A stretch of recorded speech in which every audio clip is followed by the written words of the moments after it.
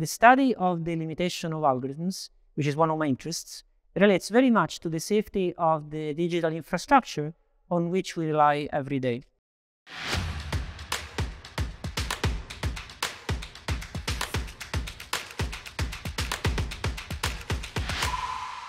Well, algorithms are the recipes that tell computers how to solve problems. And over time, computer scientists have invented, and we continue to invent, faster and more efficient algorithms.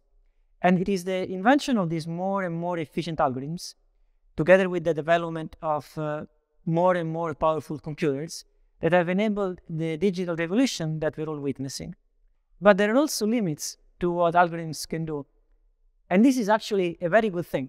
For example, there are well-defined calculations whose solution will give you the ability to forge digital signatures or to hack into computer systems that host sensitive data, or to make fraudulent transactions on blockchains and so on. So it is very important that algorithms that do any of those things do not exist.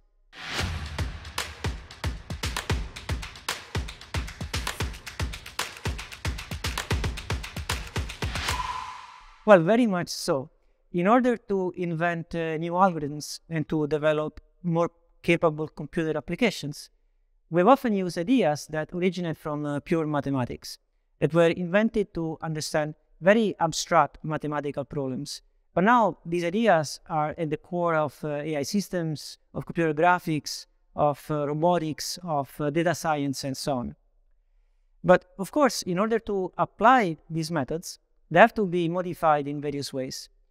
And something that interests me very much is that often, if we go back to see what those modifications can do in the realm of pure mathematics, well, they're able to prove new theorems and to give new insights about very abstract problems.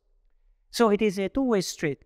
Not only pure mathematics give a lot of ideas to computer scientists to create new algorithms, but the process of applying this math to computer systems also gives back new ideas into pure mathematics.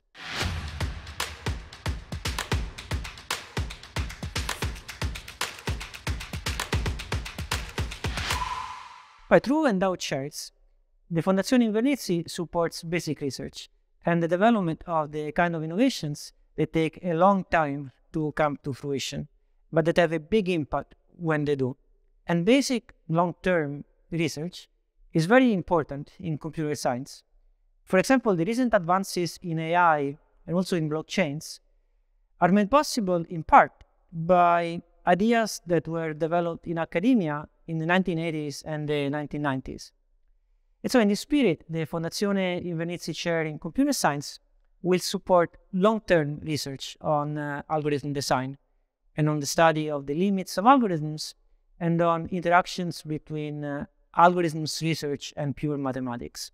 And I want to specifically support research opportunities for young students in Bocconi, both in our PhD programs and in our new Master of Science in AI, and also to allow young researchers from overseas to spend time in Milan on research exchanges.